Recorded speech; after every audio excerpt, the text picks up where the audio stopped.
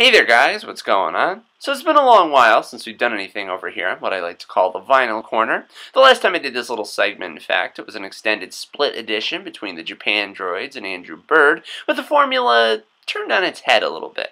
However, 2012 is over now. It was another positive year for the vinyl industry, and I, as the rabid collector I am, will certainly have a lot more to talk about here in 2013. With that in mind, to get things started off on the right foot here, I felt it would be ideal to pick one of the longtime veterans of the indie rock genre.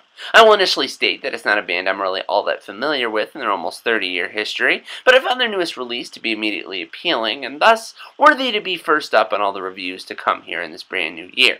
So without further ado, let's open up the curtain on the new music season in this 42nd installment of the Vinyl Corner with the New Jersey area band Yo La Tengo and their new album Fade. Enjoy.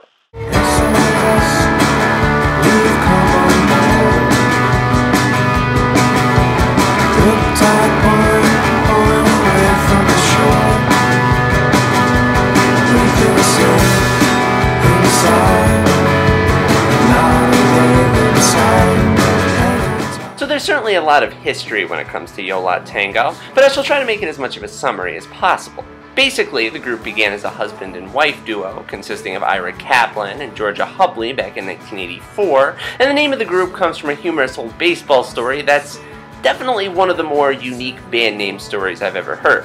Anyway, the band also went through a variety of early additional members, including Dave Schramm, Dave Rick, and Mike Lewis, eventually settling on James McNew as the third member of a trio that's gone strong since 1992.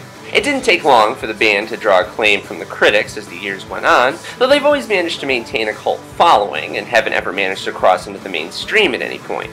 They've long been known for their ability to cover a variety of artists, ranging from Todd Rundgren to Cat Stevens and Daniel Johnston, and for their great range of influences in the realm of folk and indie rock and experimental and noise pop and alternative. No matter the avenues, it seems as though Yo La Tengo just keeps learning how to surprise over the course of 13 studio albums with fuzzed-out jams, acoustic meanderings, horn sections, jazz touches, strings. It's never about staying too straight down the pathway for too long. Their new album, Fade, is just the latest landmark along the highway that touches back on staples such as 1997's I Can Hear the Heart Beating as One, and as my first true excursion into the group, it's certainly been very interesting.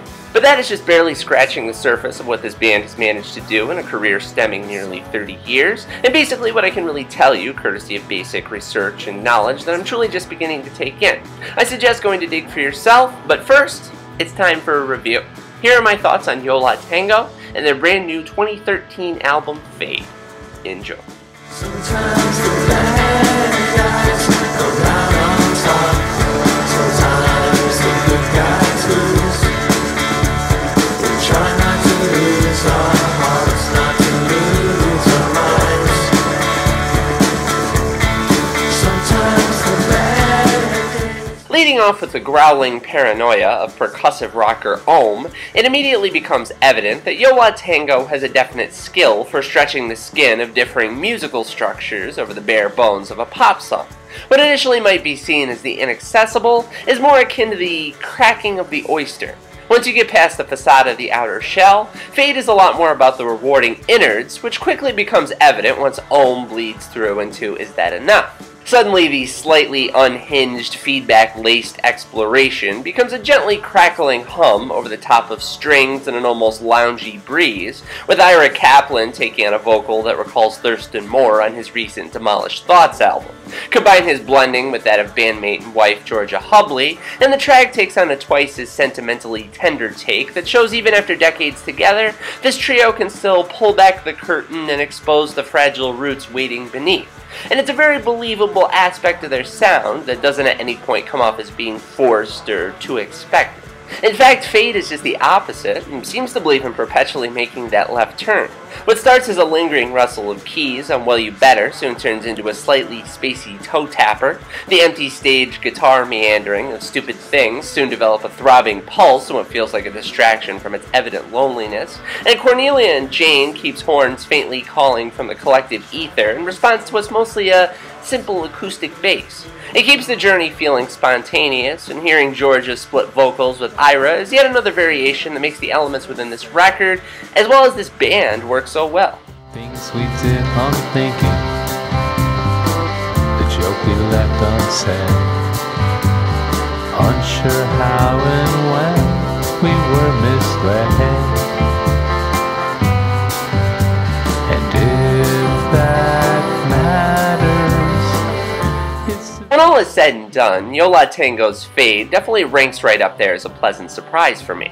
Not that I was expecting one thing or another, but when you choose to open yourself up to a new group on the later side of their musical career, it can often be a mixed bag. You might be missing a lot of highlights that might help to understand the band a bit better, and I always feel it's usually more difficult to go front to back as opposed to beginning to end.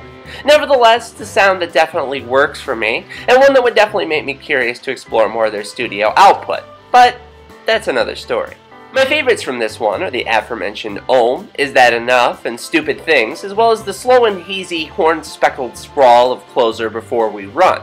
Whether it incorporates the drone of feedback, the swell of strings, the croon of horns, or just the straightforward attack of rock guitars, Yo La Tengo is a band that definitely comes as advertised.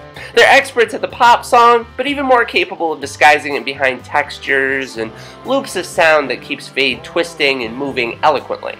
I give it an 8.7 out of 10. Hold me in your arms, be still, be there. I'll hold you in mine before we run. It's hard to see, I know.